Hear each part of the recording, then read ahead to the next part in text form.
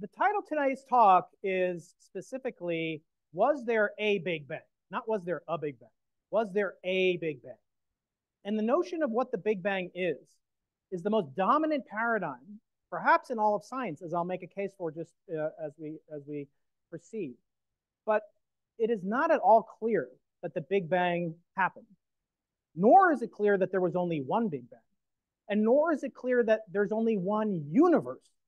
And these are the most stunning, most mesmerizing questions that I could possibly think to answer. So it's so gratifying to see so many people interested on a, Wednesday night? I lost track of time the last couple of days. But on a Wednesday night to come out and hear about the origin of the universe. And as Steve mentioned, he's one of the key players on this flagship project called the Simons Observatory, which is a roughly $200 million project built from scratch in the Atacama Desert of northern Chile. It's at an altitude of 17,200 feet. Steve and I have been there many times. It's like a version of Mars that you can go to, visit, and in fact, NASA trains some of the astronauts that eventually will go to Mars in this very Atacama Desert location. It's extremely foreboding. It's very difficult to get to. It's very dangerous, in fact, to get there. And we had to build this observatory from scratch, from bare rock and dirt. We are self-sufficient, and we have recently begun commissioning observations, and I'll talk a little bit more about that. Oh, and these pointy-looking things in the background, that's not like Big Bear. Those are active volcanoes. So on occasion, we'll get a weather forecast, and the weather forecast will include 30% chance of volcanic eruption. So something we don't really have to deal with in Southern California, but it makes it all the more interesting. So we're going to do a cosmology crash course tonight. For those of you who don't know about cosmology, that's fine. For those of you that do, I hope to provoke maybe an emotional reaction to some of the things I'm going to talk about tonight, because cosmology, unique amongst all the sciences, unifies all branches of human endeavor, including those that make us uniquely human. The word human comes, we are called humans, our species is Homo sapien. Homo means man, woman, and sapien means wise or knowledge. And the question that we can uniquely ask among species is, where did we come from? How did it all begin? And where, if anywhere, is it all going? And these impact everything from physics to philosophy, even to theology. And we'll discuss all of those tonight. As I said, it may be emotional, it may be controversial. That's what makes it so much fun to be a scientist. I'm only disappointed, and only because of Steve's graciousness, that I remained here when I found out that Barry, my hero, my mentor, is not here tonight, unfortunately, but I have interviewed him more times than I can count, and he did me the gracious gift of writing the foreword to my second book. So I hope to, I thought there'd be 35 of you tonight, so I brought like 35 books. So if you can't get a book, I will send you, especially, oops. So now it's going to go to my YouTube channel. Cool. All right, there we go. Back up here. So unlike your other professors here, me and old, Professor Steve Choi, I let you use your cell phone tonight to take pictures of QR codes. And I don't ask you for money either, but you should consider donating if you have the capacity. So Barry's a hero of mine. He really has influenced my life in many ways, not just because he won the Nobel Prize, but because of his humility, his humanity. And he shared with me something that really became the reason that I wrote the second book of 9 interviews with 9 Nobel laureates, including Barry. And that was a vignette that he told me upon winning the Nobel Prize, apparently. I may never know this, given that my first book is called Losing the Nobel Prize, not winning it. But Barry told me, when you win a Nobel Prize, you go to Stockholm, you eat some reindeer, and then you dress up and you meet with the King of Sweden. And then you bow down and he puts a golden medal around your neck, and you get a check for, in Barry's case, $250,000. And they want to make sure you're not going to come back and ask for their money back. Oh, I didn't get it. I left it in my suitcase. No. You sign a ledger. It says, I, Barry Barish, received my prize. So you won't come back, as people have come back in the past. And he said when he saw that book, he opened it up and he saw who won it a year before, 2 years before, 10 years before. He saw famous luminaries, Marie Curie, Richard Feynman, and he saw Albert Einstein. And he said, my heart stopped. What do I have, this boy from Omaha, what do I have in common with Albert Einstein? the greatest intellect who ever lived. I am not worthy. And I said, Barry, you're suffering from a condition called the imposter syndrome. It's very common, even common amongst Nobel Prize winners. He said, really? I told him, yes. In fact, your hero, Albert Einstein, felt he was unworthy of being considered the greatest scientist compared to his hero, Isaac Newton. And I said, but wait, Barry, there's more. Because Isaac Newton, too, felt that he was unworthy of being even considered as a great luminary in comparison to his hero, Jesus Christ. Not a physicist, but an exceptional mind. So I said, Barry, this goes back a long time, and you're not the first to suffer from it. So that was part of the inspiration for writing this book, which is really a self-help guide for physicists, for scientists, for engineers. And I hope you'll enjoy it, you'll read it. And I promise you that if you join this mailing list, this QR code, I will send you each a real, genuine sample of the 4-billion-year-old primordial solar system, a meteorite, a real meteorite, along with information about how you can collect them yourself. So please do that. Anyone who buys a book tonight will get one. And then if you join my mailing list, I'll mail you one eventually. So what is tonight about? Well, it's not about cosmetology. Sorry to disappoint. I know the hair and the nails. No, I don't do my nails. My daughters tried to get my nails done the other day. I would not accommodate them. Why does cosmology have this relationship between cosmology and cosmetology? At least it's not being mistaken for astrology. I get that a lot too. Oh, you're an astronomer. I'm a Virgo. Or who cares, you know? When I was dating my wife 20 years ago, or 18 years ago, she wanted to go see an astrologer to find out if we had a good mixed compatible chakra. I don't know. I know nothing about astrology. But we went to the astrologer, and she said, what's your sign? And I said, I think I'm a Gemini. And she gave me my whole horoscope. Then at the end, she said, anything else? And I said, I just want to confirm, I'm born in September. Is that Gemini? Oh, no, you're a Virgo. But the same things are going to happen to you anyway. So astrology is not a science. And that's very important for what we're going to talk about tonight. Actually, cosmetology is more of a science than is astrology. But, and this is important, it shares this prefix, cosmo. Cosmo means beautiful, as in the beautiful appearance that the night sky presents to us. So it's very evocative, but we won't be talking about makeup tips. But I like to think about what we get paid to do as humble employees of the state of California, is we get to address the most incredible, most important questions. The questions that many of you don't know that you have the privilege right now to think about. And that in the later years, you're going to accumulate dogs and spouses and partners and all sorts of things. And you won't have time to think about this stuff. Trust me. Taxes, teaching loads, committee meetings. Am I right, professors? Right? But now you can think about it. I implore you, indulge yourself of these questions. Don't let tonight be the end. Let it be the beginning of this journey in which we, this fragile 3-pound supercomputer on our shoulders, can contemplate everything from the origin of matter to the origin of life, to the origin of consciousness, to the origin of the universe. And we are unique, not just because we're so brilliant we're out of UC school, but because we are human beings, Homo sapiens. We are wise. I told you there is a connection between cosmology and every other science, and that's depicted no more beautifully than here in Wikipedia, the source of all scientific knowledge. If you go to the science page of Wikipedia, it alternates, but currently, or when I took this screenshot, the avatar of science as a whole was cosmology. It was a depiction of the origin of the universe, how it evolved, and where it may be going, and something about the history. That shows you, at least at a popular level, how central, how critical cosmology is to the endeavor of being a scientist. Now, we do cosmology. It's even harder than astronomy. Let me give you an example or an explanation of why I say this. It's impossible for an astronomer to do an experiment. I cannot go to the sun and change its temperature and say, oh, what happens to the sunspots there on the sun or some galaxy? I can't go and do a controlled experiment. It's impossible. But cosmology is even harder because for stars, there's over 100 billion stars in our galaxy alone. So there's many, many samples, many, many statistical inferences that we can draw from the multiplicity of objects in that field.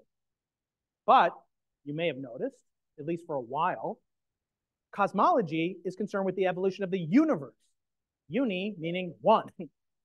Now, I will talk to you tonight about versions of cosmology that have multiple universes, but the sense of the universe being unique is still preserved and maintained.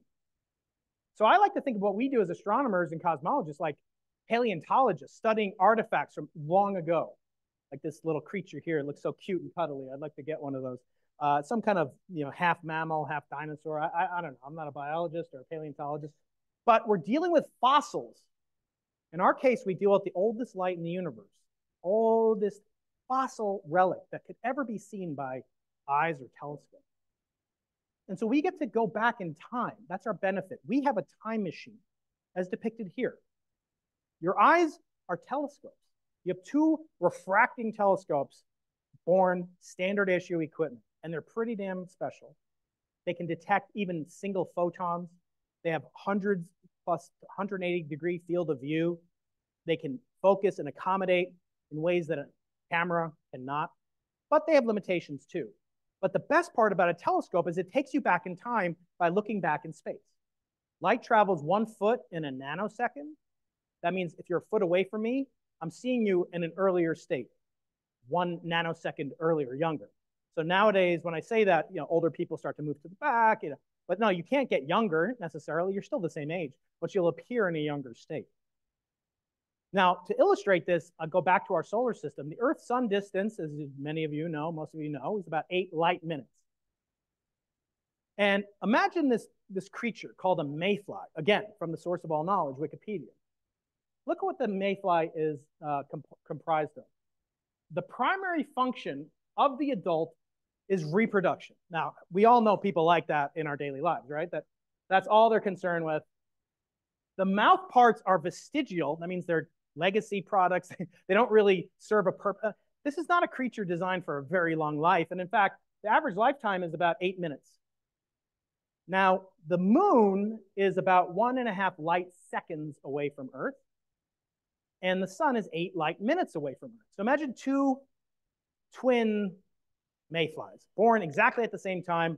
I don't know how this was done. One is born near the sun, not on the sun, but near the sun. One is born on the moon, not so close as much closer to the Earth.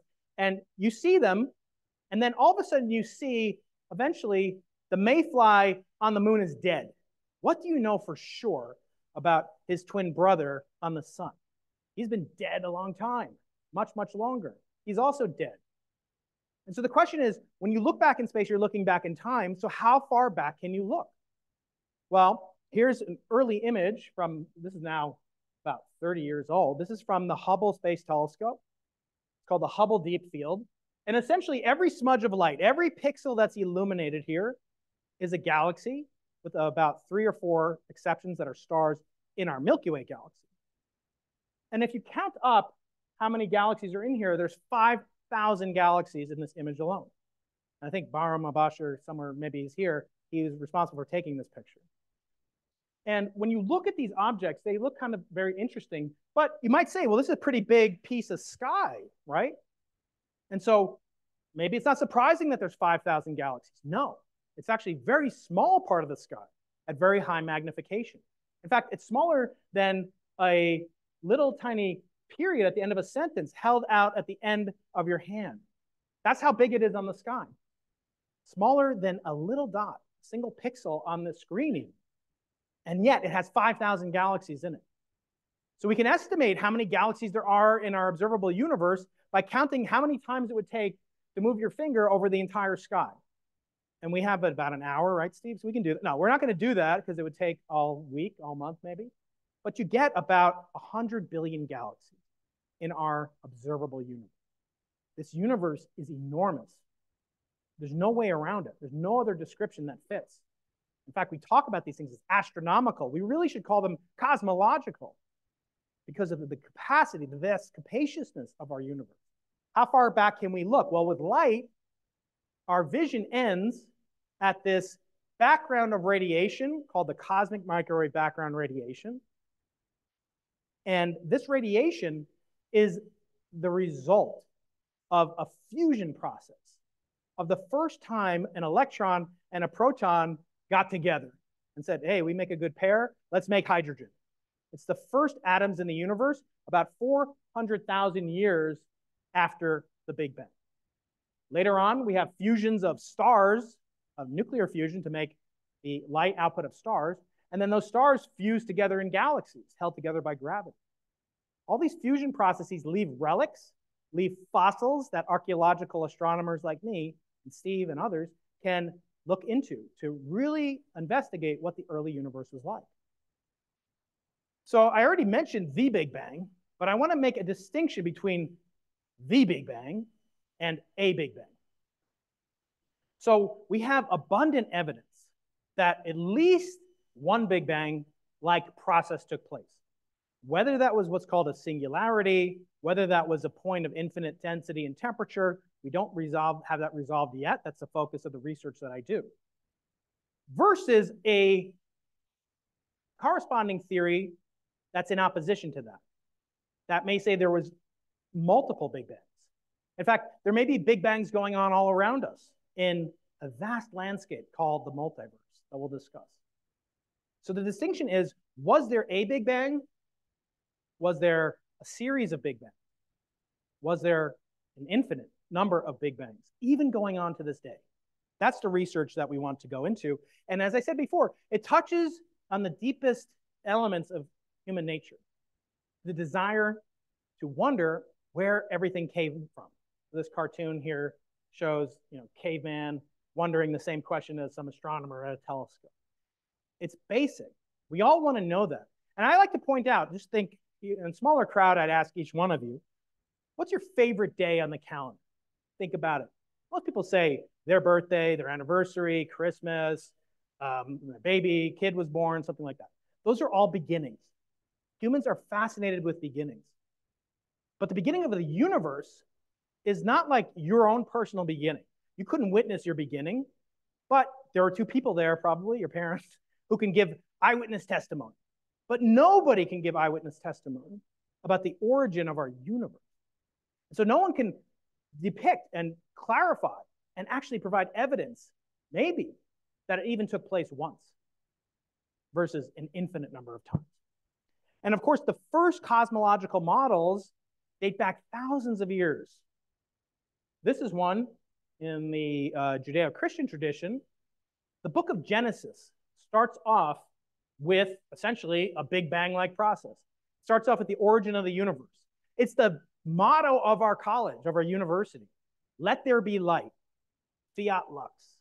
That's the motto of the University of California. And it goes into God creating the heavens and the earth. I'm not asking you to believe it or not believe it, but it's very interesting, isn't it? Because the Bible, like the New Testament and the Old Testament, they're mainly books of laws and stories, not like a book about science or the cosmological origin of the universe. And yet, the Bible starts off with this very depiction because it's so central in the quest to understand where do we all come from. Of course, the Hebrews and the ancient peoples were not alone. Here's an Egyptian cosmology, which goes back a little bit less in time, maybe 3,000 years instead of 3,500 years. It depicts an eternal cyclical universe. Instead of a single origin of the universe in the Old Testament, you have a cycle of unending repetition of birth and death of universes.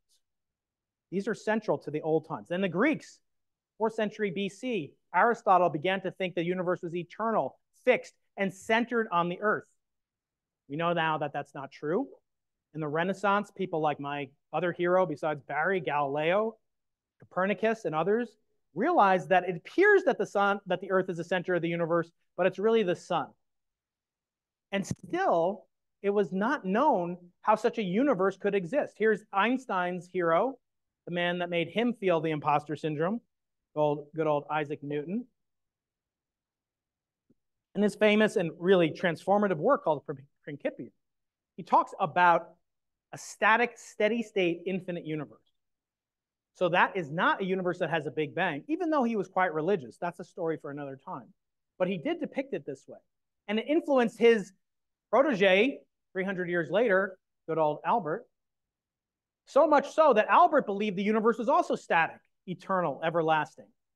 He couldn't reconcile that with certain data that he was availed himself of at the time.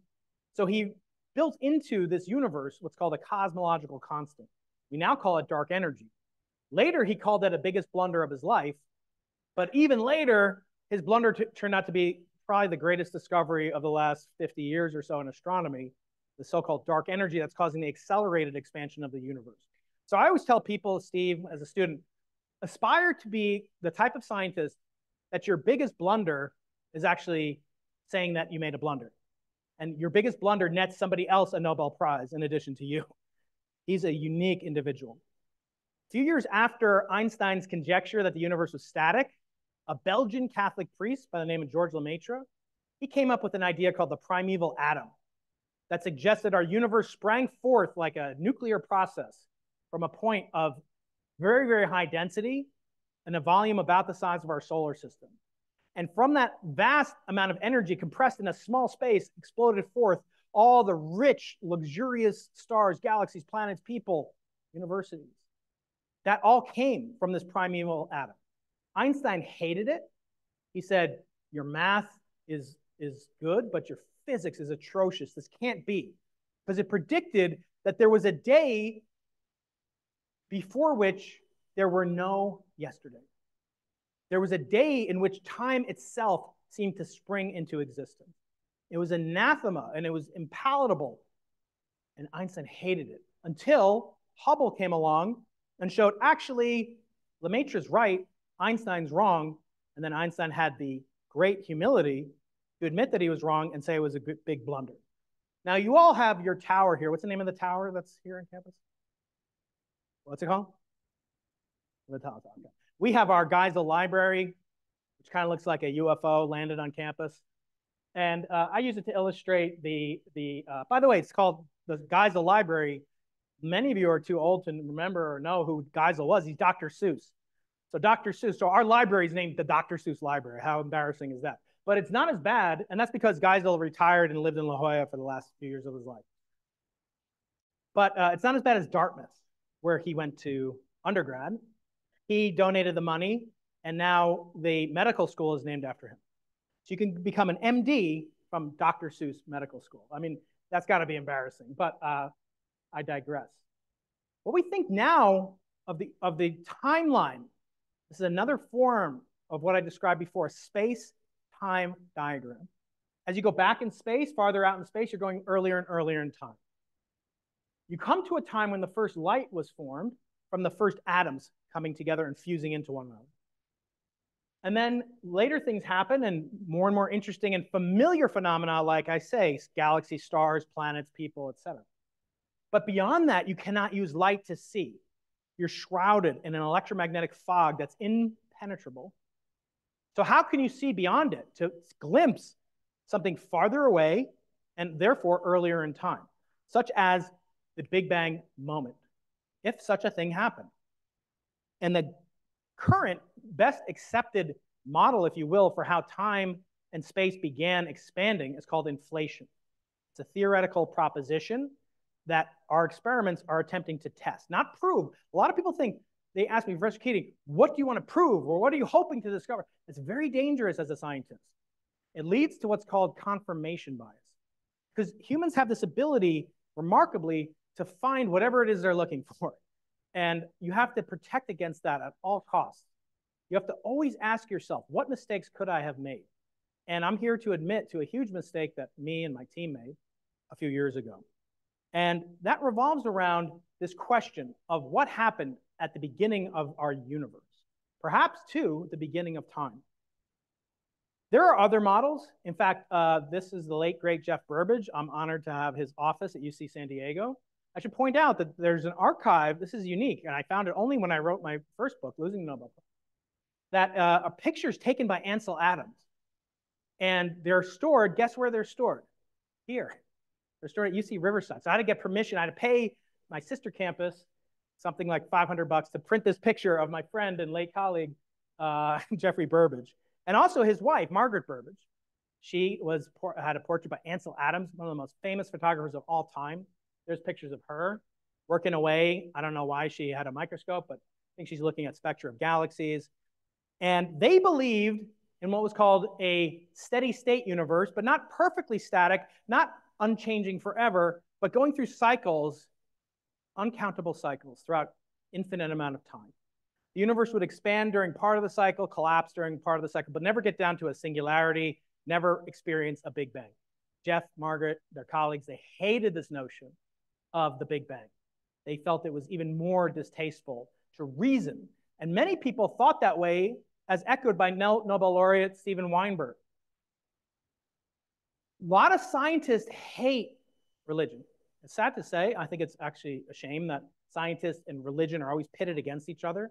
I find them to be compatible, but you don't have to believe. You shouldn't believe. I say, I don't even believe in gravity, but I have evidence for gravity. I have evidence for evolution. I have evidence for the early hot, dense state of the universe. That's what we should seek as scientists. It's not a faith-based. There's nothing wrong with faith, but it's not in the realm of science. But Stephen, at least he had the humility and maybe the intellectual honesty to admit that a lot of people hate the Big Bang because it seems like Genesis, the book of the Old Testament. And that, again, is anathema to many atheist scientists. Something like 90% of the National Academy of Science do not believe in the affirmative existence of a higher power. Again, I'm not here to advocate one way or the other. When I set out to write this book, I had to go back to the earliest temple to what I do, which is located in, of all places, New Jersey. Now, I'm a New Yorker, so I can make fun of New Jersey. They always say, joke that we used to say, what do you call the $12 fee to go over the, it's called the Mario Cuomo Bridge or get out of New Jersey? A small price to pay to get out of New Jersey. Now, I don't mean to offend anyone from New Jersey. I love New Jersey. But the origin of our universe can possibly be traced to this very apparatus, which is called the Holmdel Horn Antenna. It's a National Historic Landmark, and it is perhaps a cathedral to science, in my opinion. This horn-like object is pointing down in the picture behind me, but it released data in 1965 with a very humble title. The title was, you can't see it, sorry, but the title was called A Measurement of Excess Antenna Temperature at 4080 Megacycles per second. Wow, of course, that makes perfect sense. No, it was the first detection of heat, the leftover fossils in the form of microwave photons that would have been produced during the formation of the elements and the expansion until the formation of the atoms. This was the first quantitative fossil ever discovered by cosmological paleontologists. And this set off on a course of discovery that continues to this day, exactly 60 years next year to the day. Since that time, they've built many satellite experiments in space, measured the most exquisite properties of what's called a thermal or black body radiation source. And we know without any doubt that in an early epoch in the universe's history, it was far, far hotter, far, far more dense, and the conditions were right for nuclear fusion to take place everywhere in space. Imagine this room, but everywhere in this room. A nuclear reactor has a very small reaction chamber. A nuclear bomb, even smaller. But imagine like all of space, infinite amount of space, comparatively speaking. And everywhere in space was suffused with nuclear reactions going on at a rate of 10 trillion per second. And eventually cooling off, that heat associated with fusion eventually cools down and eventually produces the CMB. Now, none of the discoveries that I've mentioned so far prove that the Big Bang happened once or was what's called a singularity, a point of infinite temperature, infinite density. It only suggests that if we go back in time from today on Wednesday and go back 13.8 billion years, you come to some Wednesday, and then you know for sure there was no Tuesday perhaps, but you're on this day, you're on this Wednesday, and you can keep going back a little bit further, and that's the limit of what we can investigate using tools of modern physics, particle accelerators, nuclear reactors, etc. And beyond that, you must speculate until now. Until now, when we built telescopes that can see the fusion products left over from the formation of space and time itself.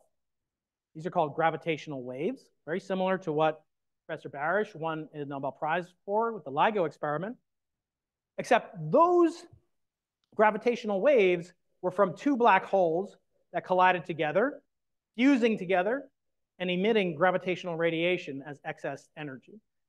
Imagine all the matter, all the black holes in the entire universe effectively springing into existence at one moment in time. Far, far more gravitational waves were produced at that epoch, if it took place. So we don't know if this took place. And there are many alternative hypotheses, including by some fellow Nobel Prize winners like Roger Penrose, who also believes in a cyclical type of universe. This is not unique. It's not new. It's been going on for literally thousands of years. This is not what we call settled science. And so it's very, very fertile ground for young people like you, perhaps, to investigate, to get involved with, because that means there's many, many things we don't understand. When you don't understand something in science, surprise is the greatest emotion that you can feel. So some people believe the universe came from a pre-existing universe that crunched down, ignited another universe from its collapse. Some say it didn't collapse to a singularity. It merely got down to a finite distance scale. So it's not a quantum mechanical singularity for those aficionados out there. And instead cycles through space and time unending number of times. This is, again, not the same as a single Big Bang. Very different models. Infinite number of cycles, infinite quantum mechanical singularities, infinite classical singularities or non-singularities, etc. And then there's the third option, which is the one that we're most focused on in the field today. It's called eternal inflation, which effectively means that somewhere in a vast cosmic landscape, in every point in space and time, there are universes being created. Some are getting destroyed. Some have properties just like our universe. Some are very different. In one universe, you're up here speaking, I'm in the audience. Literally, an infinite number of universes. Infinity is a pretty big number, especially as you get close to the top. So anything can happen in the so-called multiverse theory, which underpins the inflationary universe, which predicts that waves of gravity come from the singular origin of the universe. And here are the two founding fathers of inflation, Alan Guth and Andre Linde up at Stanford, and they both agree, cannot have inflation without the multiverse. And these stakes are very high, right? Do you exist? Does your God exist in another universe? Philosophically, it's a very, very fraught and perilous, but also fascinating question.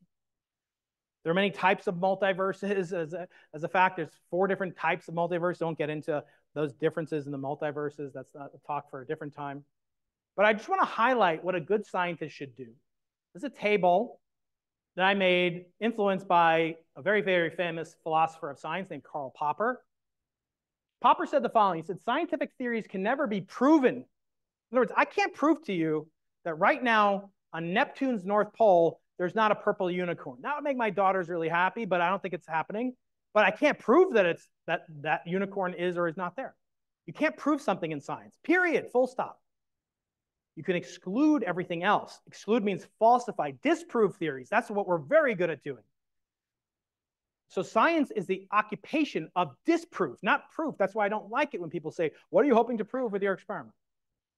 It leads you prone to confirmation bias, and it also misleads people into what science is all about.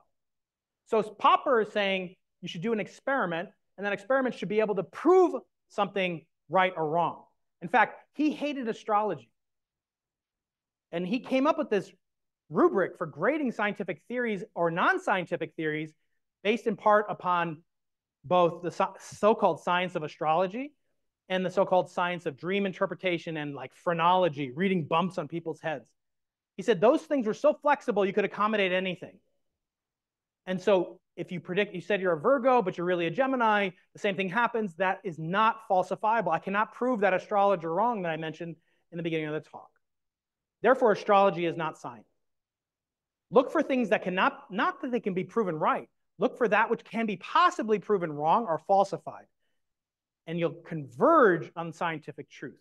Here's a scorecard of the different things, the different models I've talked about, the steady state model, a bouncing model, an inflationary multiverse, and a cyclical universe as well.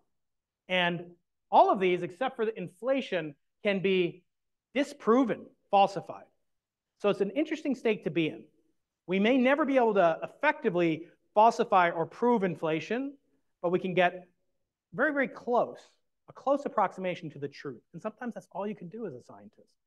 Scientists are expected to always have the answers. But really, it's about having the right questions. One thing I learned from Barry is that in this book, I talk about it in the interview with him, he says curiosity is the most important human emotion. Curiosity impels you to discover new things, to be open to new surprises, to be thrilled when you discover something new. But we kind of beat it out of kids. Like anyone who's a parent knows, the kid keeps asking you why. The eventual answer that will suffice is because I said so. But that's not good. You're kind of beating the curiosity. Curiosity killed the cat. We've heard that, right? Those are negative associations and connotations of curiosity. It should be the opposite. It's the most cherished of all emotions for scientists. So we want to build a decisive experiment that could disprove alternatives and leaving behind the most close shred of approximation to truth. We use a tool called cosmic microwave background polarization. I'm not going to get into the great details of it. I'll show you an image on the right that shows what the universe would look like if inflation took place and there was a quantum mechanical singularity at the origin of our current universe. You'd see a pattern of the polarization state of light. And in fact, this drove me in 2000 to start thinking about a way to build an experiment to look for the signal to disprove 3 different models of cosmology. And then what would be left might be the closest approximation to truth. So here's the logic. This is all we need. This is the end of technical kind of details. If the universe began with an inflationary Big Bang, it will have produced gravitational waves astronomically larger than the ones detected by LIGO, but so far away in both space and time that their signal on Earth is minuscule. So we can't use a detector like LIGO to detect gravitational waves from inflation. We can use a detector that's closer to the source of the explosion, if you will, and that's the CMB itself. We use the light from the first atoms. We use those as our detectors. Our detectors are 380,000 years. We move them back. That's where they are. They're at the surface that the CMB shows us. And then we can measure them today from various locations around the world. And in 2000, as I said, I proposed the first experiment to really do this job of measuring this with my colleagues at Caltech, Jamie Bach and Andrew Lang. And this was to build an experiment called BICEP. We later upgraded to BICEP2. It's the simplest type of telescope you can imagine. It's a refracting telescope. It's tiny. It's about 8 or 9 inches in diameter, the lenses of it. It's just like Galileo used in 1609, 1610 to give evidence for the Copernican model of the heliocentric universe. It has 256 detectors at this time, at the time in which we deployed it and made measurements. It's only about 10 feet tall. And instead of being able to keep it here in Southern California, we had to take it down to the bottom of the Earth. So now we're going to go on a trip and to cool off from these warm Santa Ana conditions by journeying down to the South Pole, Antarctica. The South Pole is the southern axis on which the Earth is rotating. All time zones, all lines of longitude converge at the South Pole. Technically, there's no north, south, east, or west. Everything is north, moving away from the South Pole.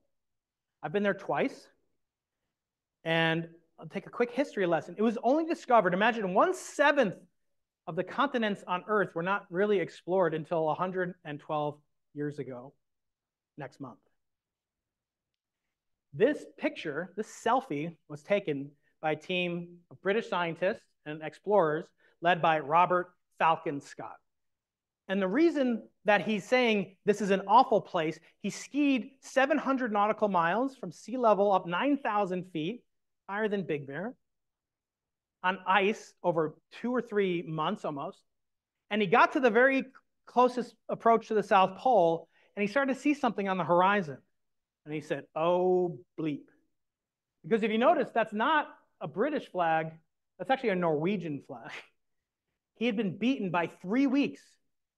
This was like landing on Mars. It'd be like landing on the moon and Neil Armstrong steps on a Soviet Union flag. It was the most depressing experience probably in history. It was the end of all exploration of the unknown parts of the world. And he lost it by 3 weeks.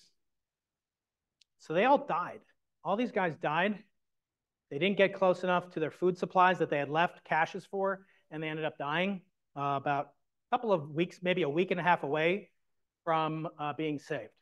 And it's still a very treacherous and dangerous place, as this video that I took displayed. The inhabitants are cruel. They're like those UCLA Bruins. Boo, Bruin. No, no. Okay, so those are some penguins. They get along like my sons do. But maybe it's just penguins that they don't like. You know, maybe they have sibling rivalry. No, they don't like people either. And they're actually vicious beasts, these penguins. Don't think they're all cuddly. So you get to the South Pole, you're negative 90 degrees latitude. You get to the South Pole, you take your selfie, you post it on Instagram. And this is where the explorers reached 112 years ago. We put our experiment in this building on the left, which is this blue building called the Dark Sector Lab. That's the outhouse. There's no indoor plumbing at the South Pole. You go out there in freezing conditions, winter or summer. By the way, the sun is up 6 months of the year and it's down 6 months of the year. It's pitch black. You cannot see a few feet in front of your face. And scientists live there and they compete to be the person that gets paid to go there. It's incredible. So remember that swirly pattern that I said was the kind of indicative evidence that inflation took place? And if we discovered it, we'd be discovering inflation. And by the way, if inflation takes place, there's a multiverse. So there's an infinite number of you, and maybe some religions are right and some are wrong. The stakes are incredibly high.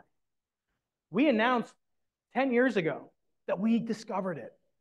We discovered this twisting, swirling pattern of microwaves that indicates gravitational waves, that indicates inflation, that indicates the multiverse.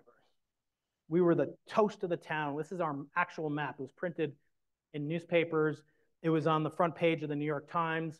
It was on the front page of the most important newspaper in the world, the San Diego Union Tribune. Come on, I know we all subscribe to that here. And it was also in The Economist. I love this headline in The Economist, which is a stately British magazine, because it sounds like just like some dude is watching, so is this the beginning of the universe? But that's what we claim to have seen. We were claiming that we saw the spark that ignited the Big Bang expansion. So it was rightfully so. It was on television, CNN. We had a big press conference. But always in the back of your mind, you always have to think of not the ways of glory that you're about to receive, but how you may have sinned, how you may have done mistaken conclusions, how you may have fallen victim to confirmation bias. In our case, what brought us down to Earth, literally, was the smallest substance in the world, in the universe. It's called dust. In this case, cosmic dust. And it's nothing more than these little meteorites that I'm going to give to those of you who pick up a copy of my book, and I'll give to everybody who eventually joins my mailing list. These are microscopic meteorites that exist in our galaxy and get aligned by the Milky Way's magnetic field. And they can exactly mimic the swirling, twisting pattern of microwave. And that's exactly what happened. 6 months later, we were humiliated to learn that what we saw was dust, not gravitational waves, not inflation, not the multiverse, not the Big Bang. We saw schmutz, space schmutz, effectively. It was humiliating, especially since we had been told that we would win the Nobel Prize. We guarantee all we need to do is get confirmed. Well, we never got confirmed. And in fact, the hunt is still on for this very signal. This is the process that talks about this. I explain it more in my first book. So instead of seeing the universe like this, clean, pristine, beautiful, as the word cosmos means, peering back to the beginning of time perhaps, no, it's exactly like Westwood, Los Angeles. It's a horrible, no, I love LA. I know you guys are, some of you from LA. It's a smoggy, filthy, dirty place. It makes my kids seem clean. The universe is rotten with pollution from the explosion of stars, which, by the way, is a good thing because none of us would be here if that didn't take place. For the iron molecule inside of the hemoglobin that is in our blood has the exact same chemical composition as the meteorites that I'm going to send you. The iron comes from the death of stars. As Carl Sagan said, we are star stuff. And it's quite poetic, but it also can take away things like Nobel Prizes. So here's a picture of the Simons Observatory collaboration, which rose from the dust like a phoenix rising from Arizona. Like a phoenix rising from the ashes of this BICEP2 experiment. Here's our collaboration. Big role is played by Professor Choi, Steve Choi's group here, UC San Diego. We're located in Chile, 375 researchers, all 7 continents. It's quite a large collaboration, and it's all thanks to the visionary generosity of the late, great Jim Simons, who passed away this past May. And he was like a father figure to me. I talk about him a lot in my first book. So it's a big team, but we need it to go after the goals that I'm going to describe for you. We even have an animated logo. Those things don't come cheap. So what is the Simons? Well, it's a super sucker that sucks up dust in the cosmos. No, it doesn't do that at all. The Simons Observatory is a telescope that is built not only to see the waves of gravity from the cool Big Bang inflation, it's built to see dust. Yes, you heard that right. We built our experiment focused in large part to see dust so that we can remove it like a vacuum cleaner, not exactly, but effectively remove it from the data. So we take in the data from this location in the Atacama Desert in northern Chile. It takes about 26 hours to get there. We turn this bare site that looks like this. This was it in 2019 when we broke ground on the telescope. It's located here. This was all rocks, like the surface of Mars.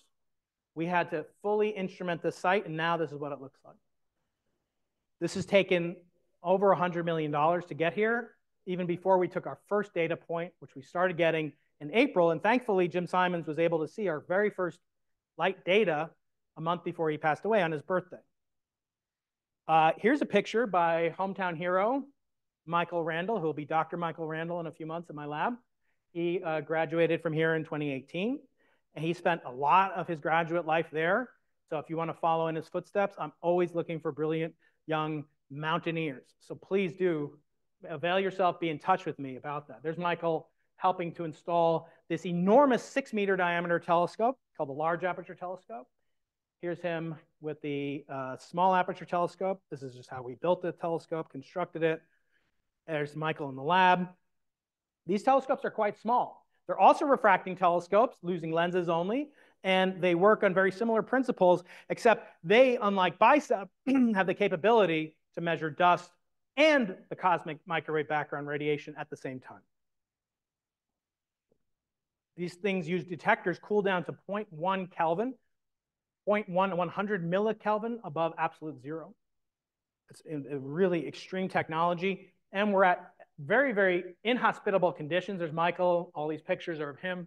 You see the size of the telescope. That one we called cosmic plasma. This one was built at UCSD. We called it B-Rock. I don't know why. CMB, Beastie Boys. And then on the left, you see what we have to wear when we're up there. We have to wear sturdy boots, sunglasses, protective gear, helmets, and then most importantly, we have oxygen. The atmospheric pressure is half of what we feel right here in Riverside. It's a very, very alien environment. And for that reason, they do test Mars rovers and astronauts do train there. Technology was built by one of Steve's co-thesis advisors, Suzanne Stagg. She built the detectors, designed, built the detectors, tested them. Cornell, when Steve was a graduate postdoc up there. So again, what are we trying to do? We're not trying to prove inflation took place. If anything, we're trying to see if inflation took place. Very different philosophical proposition. What we're trying to do is disprove the alternatives, that the universe is eternal and static, that the universe goes through infinite number of cycles, that the universe had a bounce associated with it, or endures forever until it's swallowed up into a black hole. That's the CCC model, effectively. All three of those can be disproven if we see the twisting pattern of microwave polarization. It disproves and therefore falsifies those other models because they explicitly forbid that pattern to appear. So you understand, we're trying to prove those three models wrong, and then the last survivor, maybe, provisionally, it may be right. We'll have to probe and study it in even more detail. So again, inflation comes alongside, part and parcel, hand in hand with the multiverse. And I didn't talk about what I sometimes call the mastodon elephant in the room, and that's this question of God. And the multiverse, by some people, is considered bad for science. And if something is bad for science, it's bad for you. It's bad for society. So the stakes in what we're doing with cosmology, you wouldn't think of it. You think of it as, oh, guys, guys and gals looking through telescopes. What's the big deal? No, some of this has implications on the very foundations of called epistemology, which is the search for knowledge and the tools at which we acquire knowledge. Some have impact on philosophy and even theology, as explained here, because a multiverse really says you have an infinity of universes. Therefore, anything that can happen will happen. All of you are in some universe giving a talk up here. I'm in the audience, and others, you're a righty. Well, you're a lefty in that universe. Some universes last a quarter of a trillionth of a second. Some last for 10 trillion years, longer than our universe. And because there's so many of them, anything that can happen will happen somewhere, somehow in the multiverse. So a lot of people feel this is anathema to the way good science should be done. It's too flexible. It can't be falsified. And those are strict adherents to Popper's ideas. I'm not saying they're right or wrong. But eventually it devolves. And it's as unfalsifiable, unprovable as the proposition that an unseen creator created the universe right now. Implanted in our minds memories that we were lining up for fruit and cheese an hour ago. It could happen. It's not philosophically, it's not forbidden, therefore it could happen.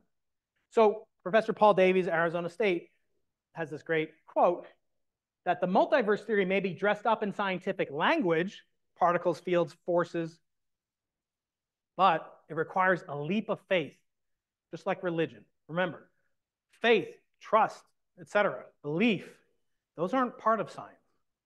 It's not saying that they're bad, but it's not part of science. We look for evidence, and that's what distinguishes us. Okay, I want to close with this picture taken by my friend. Shout out to Brent. His real middle name is Danger. That's pretty cool. You find him on Instagram there. Plug, shout out to him. He took this picture in Arizona, and it depicts, to me, what we're doing in this field. It depicts the vast cosmos beyond. It depicts this structure made of a giant ball of dust called the Earth. The Milky Way is polluted with dust, as I said. And then you see these two figures. Can't see their faces, don't know who they are. But in their blood courses the same iron that was produced in the same supernovas, that produced the same dust, that produced the Earth, and the same dust that swept away my Nobel Prize. I'm not bitter. I'm not bitter. But it's really cool that this image really brings together these three different ways that dust is essential. It's also a nuisance.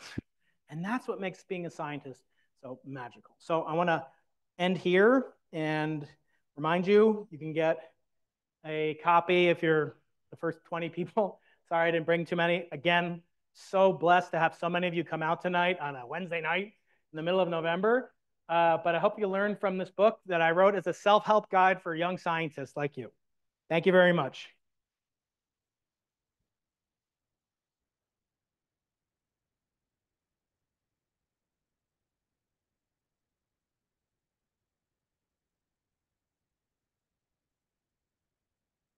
I think we're going to take questions.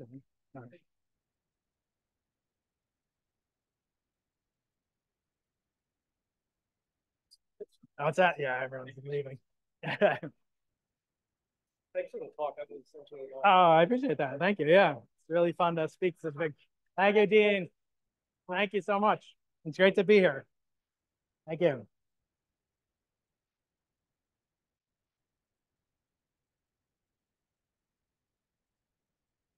I think they want us outside. Oh, I'm fine with it here. Yeah. Want to?